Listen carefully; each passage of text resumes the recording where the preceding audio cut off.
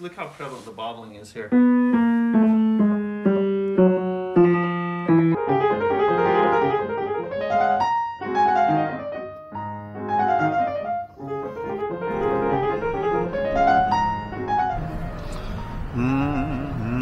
If you played an upright, you've played an upright that had bobbling hammer.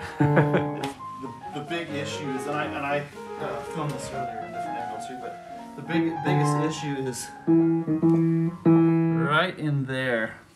Yep. What we have is that the key is going down, and we've reached the bottom of the keystroke, and the jack, which is this, I'll point to it here, the jack here can't clear out from there. Okay. All the way, and so the hammer, and this isn't catching on this green right here. Okay. And so it's just free to just bounce. The main thing is that since they set the key height in the factory, the key was traveling further initially, and then since it's a new piano, things have settled. And if you even look back at the key height, you can see in this area where we have the most problem, the key height, if you look at this very front lip, it kind of dips. Compared to the ends, you know, the ends are a little bit higher. Sure. And yeah, we could take the time to totally level out the keys and everything, or change the dip. But with an upright, often the game is just make it work, and most people will be super happy. Yeah, myself absolutely. included. So yeah, for sure. This is just a little practice piano. Yeah, and so I think anyone could tackle this, and I already kind of went through like how to get things out. But I was going to say there's another problem on this, which is also common with new pianos, new upright pianos. Screws will get loose. You've got a metal screw and wood, things expand and contract, it's going to get loose. So check this out. You hear that rattle? And it's on my release that I hear it. Yep. Sometimes you'll hear a click or rattle on the attack. If you hear a click on the attack, it's because this screw in the front is loose, has gotten loose. Okay. If it's on the release, it's because the screw of this bottom part, which is the whip-in, which is on the back side, is loose. So we'll need to tighten that, but I can do that afterwards. Let's fix the bobbling hammers. Sure. What we're going to do first is we're going to lift out some keys. And if you take a look at the top there, you can see those screws that are right there. Those Phillips screws. Yep. There's two boards, right? A board right here in the middle where the keys balance on, the balance rail, and then there's a board right here, the front rail, that stops how far it limits how far they go down. So there's Phillips screws right here? Yeah, there's one there. There's a corresponding Phillips screw on this board here. Okay. To raise the height, we need to raise this board. Oh, okay. So we're going to do that in a wholesale fashion. Okay. Brought my drill to speed things up. Nice. Because sometimes these screws are running with such tight torque. You could do it by hand, but it might kill your hand. So this is way faster. So I'm just gonna set this maybe to kind of a medium torque so I don't strip out the screw. And just zip that out. There's gonna be probably 5 screws across. Now I think with the Yamaha, I found a trick where I put my screwdriver here, which I got this screwdriver from a Yamaha class. And about at the end of it is where the next screw is gonna be. Oh, nice. But in this case, see, look, I'm wrong. But pretty close.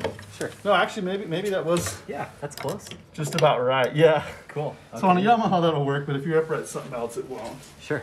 When you lift these out, if you're worried about breaking something, just kind of cradle them. Let the front come out first. Just make sure you don't yank. You know, you can put these out of the way. Okay. And then just kind of gently take those out. Nice. And you're not, you know, they'll go back in. If it's a new piano, they're numbered really clearly. If it's not a new piano, just, you know, be careful. Yeah. Let's see if my trick works again. Screwdriver, yep, there's the screw. I did work on a lot of Yamahas, so that helps, you know, when you're seeing the same piano over and over Yeah. again. But yeah, I don't care what kind of upright it is, it's gonna probably have these issues.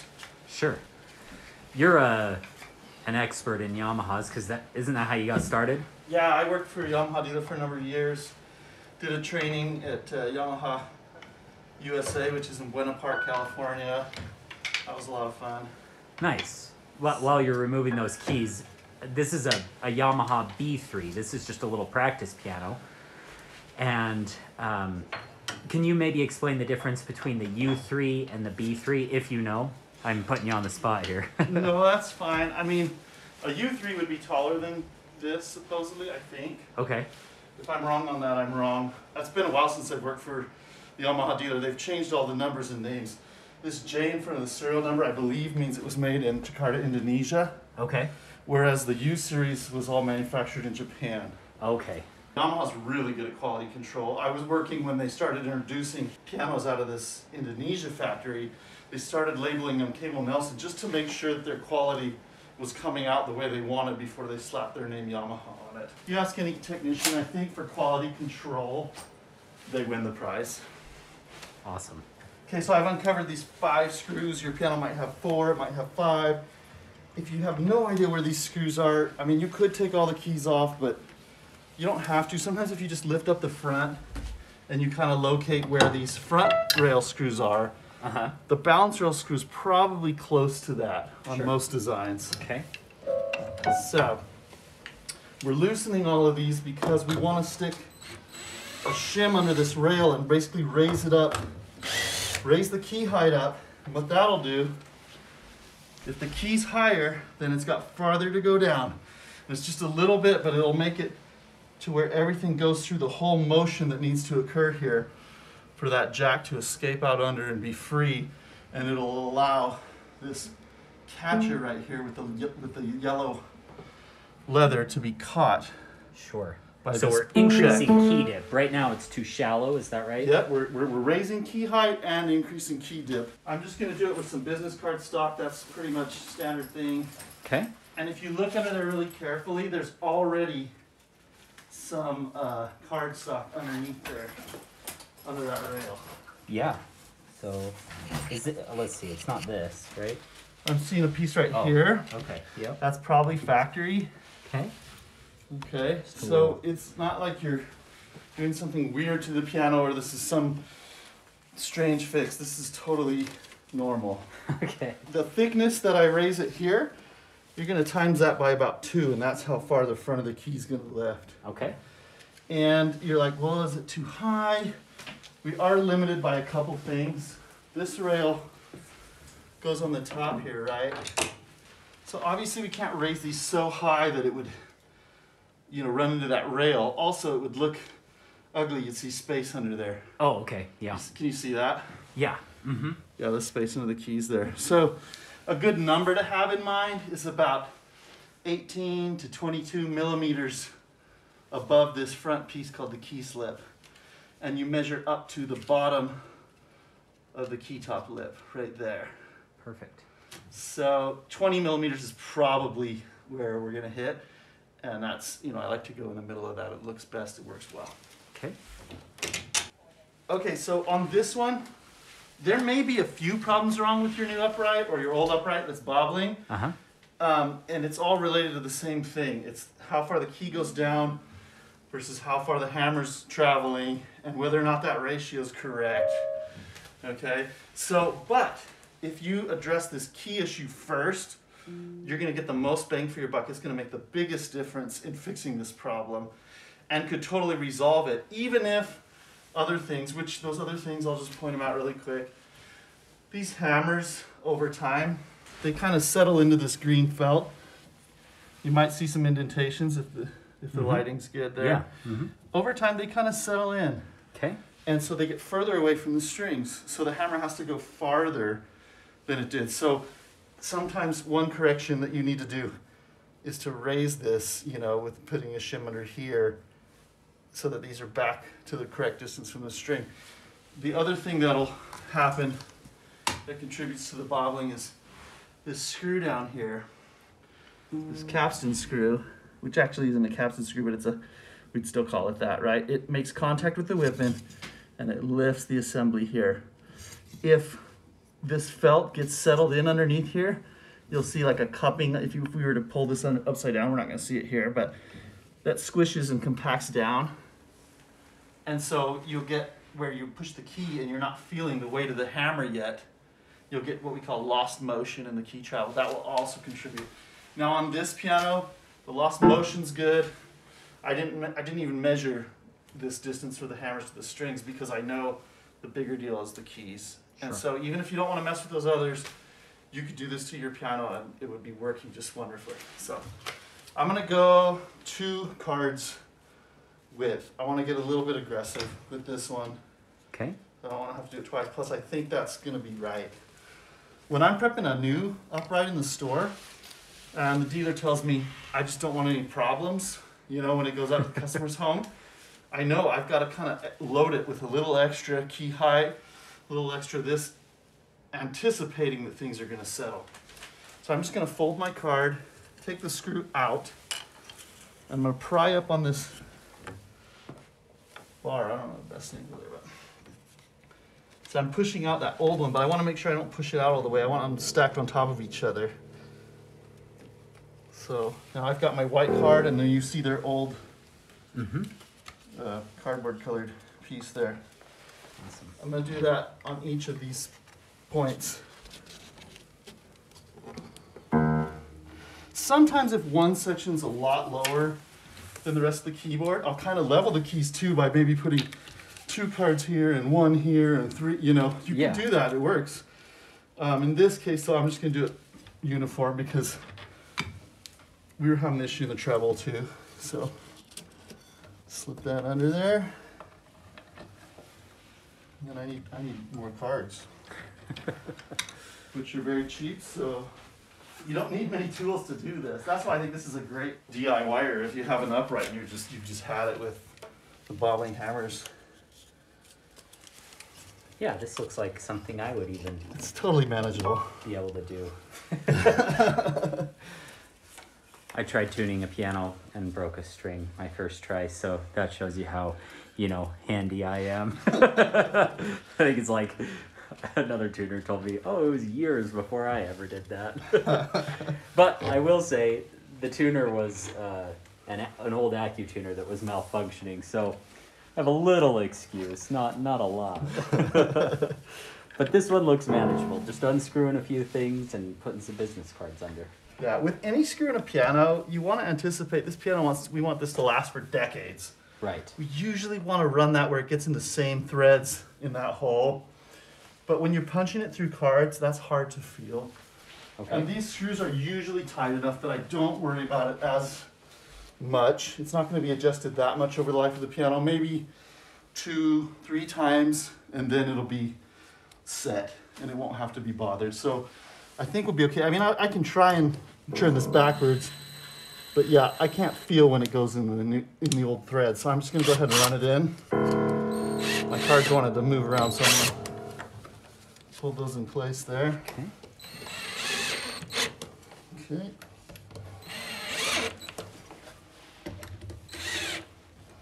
The cards will spin, so I'm basically just holding the cards, keeping them from spinning. My left hand is what I'm doing there. Sounds good. So now, even now we can, no bobbling. Awesome. Okay. Now if we look at the jack down here, you'll see a gap now between that yellow little felt, Yeah. right? And as I push the key harder, it kind of goes further outer. So plenty of clearance now. Okay, I'm gonna go ahead and fix this B that's a loose screw. Now usually I would just tighten all the screws. You know, when I find that problem on one, it's gonna be happening on more. So usually with the action in, you know, and a screwdriver that kind of gets skinny after it grabs, I'll get in here and I'll just scoot the jacks aside and tighten each one of those all the way along the whole action. So times 88, right? Uh-huh. But what I want to fix is the other screw that's rattling there. So I'm going to go ahead and just disengage that, clear these out of the way, and just loosen these knobs. Now this one, don't worry, I'll find those. This, you know, this is where you might be saying, oh, I'm a little scared to do this, but honestly, if you just kind of follow what I'm doing on the video here, you'd probably be okay.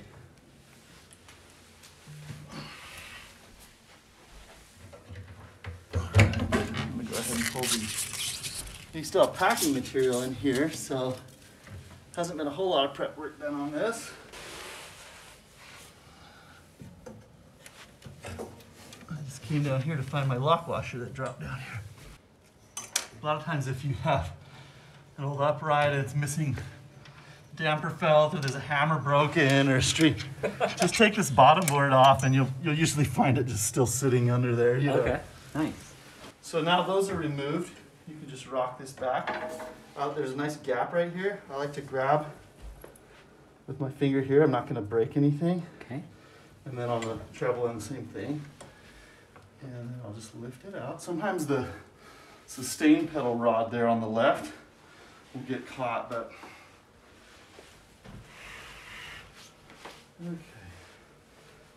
So don't get too close. So that B, you know, where was that B? It was 7 notes into this top section. So theoretically this screw right here, let's see if I can wiggle this and show it. It doesn't wiggle, but sometimes it'll visibly wiggle. Okay. But I'm gonna go ahead and tighten this screw. I put these parts out of the way. And I'll just go ahead and, I got like almost a quarter turn on that, so it's Okay. definitely loose. Okay. I'm just gonna go ahead while I'm back here and tighten the rest of these because they're gonna do it next week if they're not right now.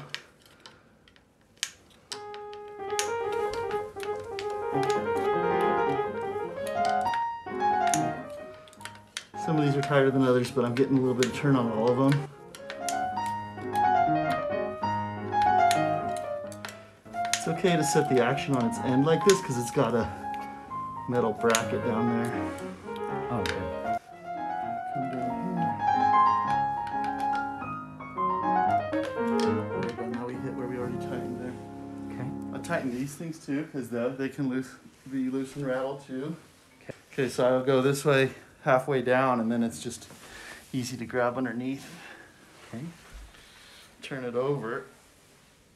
Then we can do the other half of those. When I'm holding it this way, I can grab the dampers out of the way like this. Or what I want to do actually is I usually grab it like this, and that gets these spoons. They call those spoons for obvious reasons. Mm-hmm.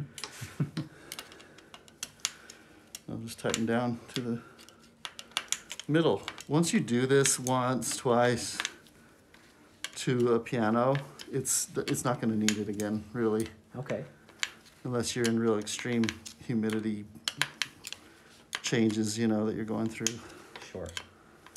And this is, you think, well, you're just tightening screws. Well, yeah, we're keeping the parts in place, but it's a bigger deal than that too, especially like on a Yamaha. It increases the efficient energy transfer from your finger all the way to the hammer hitting the string. There's no lost energy in a wobbly part.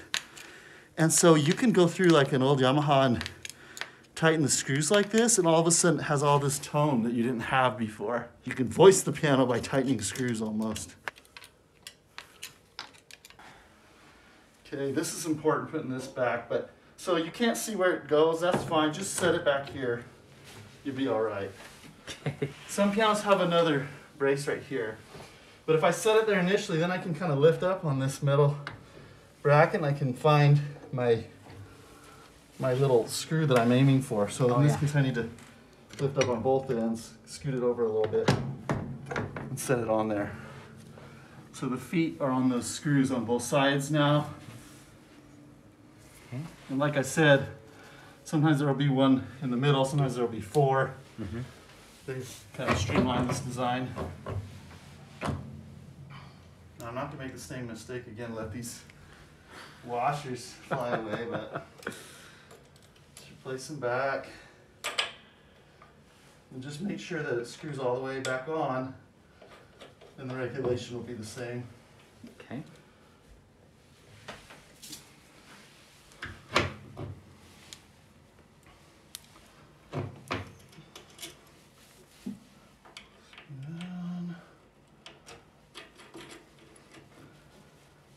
Okay.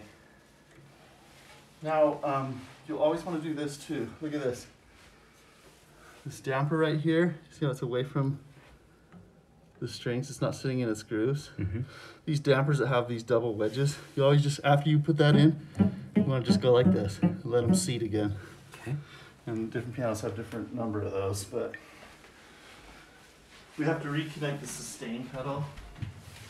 Otherwise, Okay. this piano will not be fun to play. So I just get down here and look up, and I pull this rod off the bottom anchor. Now I can stick it up in this insert. There. And then in the bottom, we've got this hole right there where it can receive it. Okay. You can feel the pedals to confirm, yep, it's lifting the dampers away from the strings. And you want the pedal to be able to move about 10, 15 millimeters before it really does anything, and then engage the dampers. Gotcha. Otherwise you can get ringing dampers. Then we can't forget the soft pedal if you want to use that. Gotta hook that up. And this soft pedal, look, it doesn't do anything for a little bit. Uh-huh. We don't need that gap for this, for Okay. the soft pedal. Okay. So down here there's a wing nut. Just gonna tighten that. That lowers this point, raises the back of that lever, and it's bringing it closer up. Watch that move closer. I'll move it away. I'll move it closer by turning that wing nut. There, you don't want it lifting that rail yet, but just ready to. I see. And that usually feels pretty good. Yeah. Okay, so we got the keys on. We don't have any bobbling. Let's see what the number is here real quick. In the area where it was worst, we've got 18 millimeters from the top of the key slip to the bottom of that lip. Mm-hmm. So we just got into that zone that I was telling you about. So these keys were really low, right? But it works fine. I'm not worried. I wouldn't at this point, oh, I need to take it to 20. Uh-huh. Because then you have too much gap at the bottom of the keystroke. You want to just hit it just right. So I see. with how much gap there is here, I know from experience that's just going to be plenty. Okay. So, and the way the piano was regulated before, you're actually kind of restoring it to that. So you don't have to feel like, oh no, I messed up all these other things. And I mean, occasionally you might get into something and you might need your technician to help you out, but I think this is really doable. So sticking these, yeah, do you chuck that up or? Okay. Sticking these back in, whatever you feel comfortable with. You might want to just start with one. Lift this here, set the back down, and then just let it gently get onto this guide pin where that hole is. Okay. Mm-hmm. Just gently let it fall down. Okay. If it's tight, don't worry. Some pianos keys aren't quite eased all the way, but that's not as big a deal right now. And once you kind of have one in place, let it float down like this. And if any of you want to know what easing the keys, we have a whole segment on our Prepping a Steinway series about Yeah. easing the keys that you can check out.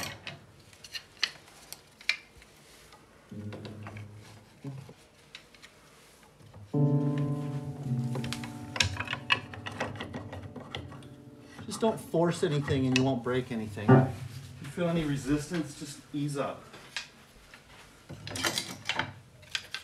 When you're training someone new, do they tend to break things a lot more often or not really? With some actions and repairs, you know there's more of a risk. Uh-huh. Something like this, I wouldn't be as worried about. I Sure. don't usually see anyone break anything doing this part.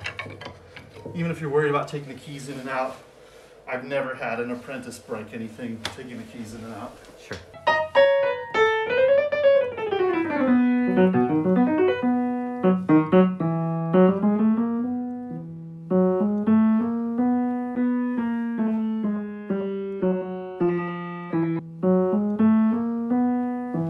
So you can play soft, it works great. Okay, so this B is this is the one that was rattling on the release. This B that's that loose screw. Now you totally solved. So like you know if you've got a new piano on the release, you're getting this rattling. If it's an upright like this, that's the problem. That screw in the back. So Perfect. great. Awesome. So yeah, you fixed your upright piano. Way to go.